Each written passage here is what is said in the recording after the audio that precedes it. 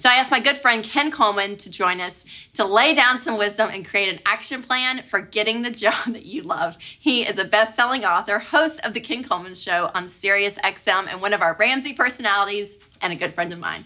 Please welcome Ken Coleman. Yes, happy birthday, Rachel. The big 3-0. Ken. Do these people know you're turning 30? Oh, they do. Well, I wasn't about to come on your show and not celebrate you, so there it is. Look at that. I did not make it. It looks delicious. The crew brought this, bought this. So there you go. And look at this. I I'm gonna set it right here. believe you I'm did. getting it on my fingers. Is it rude to lick your finger? Is it good? Okay, look what I did. Do it.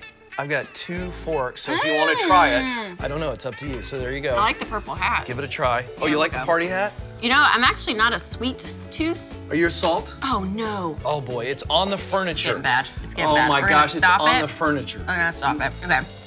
Well, Ken, thanks for being here. Well, I'm thrilled to be here. I surprised you, didn't I? You did surprise me. Yeah. I thought it was the least I could do. You and the glory of the party hat and the cake. So. All right, one thing. You're turning 30. I am. People want to know. I know they do.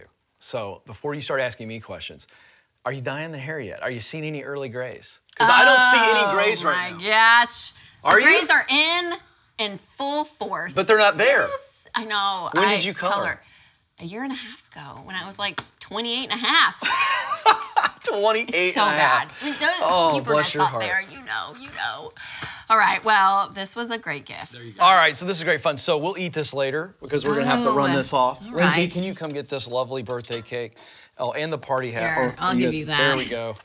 There we go. So, Oh, you're so awesome. what a great gift. How about Ken. that? Thank you. Well, there you go. Seriously. It's all about adding value. I think even a better gift, though, is if you tell everyone who's watching how they can find a job that they love. And you have some great tips because you're an expert in this area. Where you want to start is you need to find out who you are. How were you wired? I believe that everyone was created with 2 distinct elements that allow you to find the work that you love and do it your whole life. Those 2 elements are, first, your talents, strengths, skills. All the same word, but these are things that you do better than anything else. And then we want to look at passions. This is what I love to do more than anything else. So we call it on the Ken Coleman Show the sweet spot. It's where you're able to use your top skills to do the work that matters most to you, the work that gives you joy. You see time begin to disappear. You can't believe that 2 or 3 hours have passed by. Yeah. So we start there. And once we figure that out, then we can look within the sweet spot for multiple roles. So you can actually have 2, 3, 4 jobs within a career that are all technically dream work, but you're gonna move up the ladder. But the first step is find that sweet spot where your talent and your passion intersect. That's good. And then it's all about searching for the dream job, right? Well, Finding it. That's it. Once you get an idea of what the roles are, now we're going to pursue this, Yeah, but only that's good. after we put a plan together. So we don't want you to just willy-nilly pursue because that can lead to a lot of frustration. Let's talk about the plan. A couple questions that you can ask that'll help you come up with a plan. The first is, what do I need to learn? Now that I know what I want to do. So let's just say that you want to be a teacher. Well, what is going to be required? Where do I want to teach? Well, obviously I need a degree. It's like the tactical elements This of is it. tactical. Yeah, that's good. What do I need to learn? Then, who do I need to know? You've heard the classic phrase. It's not attributed to anybody, so I'm going to steal it today. It's not what you know, it's who you know. And how that's true really is that, though? It's really true. Those relationships that you build in life, That's right. those are the people that take you to the next step. Absolutely. I mean, it's huge. It'll take you to the top of the resume pile. Yeah. It's about who you know. So, first question, okay, what do I need to learn? What qualifications am I going to need? Yep. Who do I need to know? Now, 2 very practical questions. How long is it going to take? How much is it going to cost? These are questions that the plan gets super specific there because we go, oh, if I got to get a degree, well, can I afford it? I'm going to cash flow it, so it may take me 6 years. Yep. And so that's where we get super specific on the plan before we just strike out. So good. And you also say, I love this, pursue on purpose. Okay, so tell me about that. Yeah, so I like to... It's very catchy, by the way. It is. And here's another catchy little thing. We call it the proximity principle. Oh, And the lots of P's you like around that? here. Love This is good. the alliteration. So the proximity principle says this. In order to do what I want to do, Rachel, I've got to be around people that are doing it and be in places where it is happening. People and places. That's it. So the idea is, let's just say we're on a TV set right now. Let's say you want to get into the television industry. Yep. That looks really intimidating. Yep. You think Los Angeles, New York, I don't know anybody, how am I going to make connections? Well, here's the deal. In those early days, you want to just say, hey, can I hang out on the set? Can I volunteer? Can I bring the apples and the grapes and the bottled water? Can I just volunteer, do grunt work?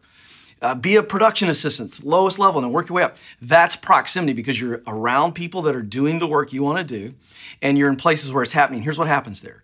2 things, experience and relationships. Yes. That happens there in proximity. You won't believe the doors that will open up for you. And then that kind of leads into your last point too, right? Like get in the right place. Yeah, so once you're there, yes, stay in the right place. And most people, Rachel, I am the same way. I get tempted by this all the time. I always want progress to happen faster. Right. Happen now, happen now, happen now, happen now. And the reality is if I get in the right place with that proximity principle and I stay there, the right time will take care of itself. Yes. So you only need to worry about getting in the right place. When you're there, you will find that opportunities will seek you out. And here's the best part. You're ready. You're there. So I wouldn't worry about the right timing. Good. Yes. I worry about the right Because place. the hard thing is a lot of people, they just want like the outcome, right? Sure. Like the dream outcome is like, I just want to get here. But it takes so much. I mean, even like with this show, like I started out with video blogs with a flip camera and a tripod that I did myself. And I would go on my MacBook Air and edit the videos. And then slowly like we got views and then we kind of grew a little team and then we grew into like our video blogs and then it turned into this. Well, you're 30 years old. Now this would be awesome to have had 6, 7 years ago, 8 years ago when I started, but that's not reality. Well, you also weren't ready. Yes. You wouldn't have been able to do this show Yeah. at the quality level and the credibility level for the audience to go, hey, I'm receiving what Rachel is teaching and sharing, and more importantly, what she's modeling, if you hadn't had that seasoning, that experience. And I'll just say this to encourage people. I started out, okay, not on Sirius XM, hosting my own show, or filling in for Dave Ramsey on the 3rd largest show in America. I started out doing high school football play-by-play on the internet. Two people were listening. The guy next to me and my wife, because she's a good woman. So, I mean, you got to start somewhere. Don't overlook and don't look down on the humble beginning. It's so true. And it just prepares you for the dream, right? It does. I love it. So good, Ken. Will you just come back like all the time? Oh my gosh, anytime. Anytime. I won't bring cake every time. Oh, I think that's too high of an That's expectation. okay. Is that cool? Oh, All yes. right. I'd love to come back. Yes, good, good. Well, if you guys have any more questions about your dream job, you have to check out Ken's Daily Radio Show on Sirius XM or wherever podcasts are. Now, one of the things that you want when you're dressing up for your dream job is to dress appropriately. So as I leave my 20s behind, I just wondered if I should tweak my wardrobe a bit to head into a new decade. So I reached out to my friend and stylist, Amanda Sears, for some tips as my style grows up. You love clothes, Ken. You're going to love this. I love clothes. But you know what else I love love? Birthday cake. Let's go eat some. Yeah, it's good.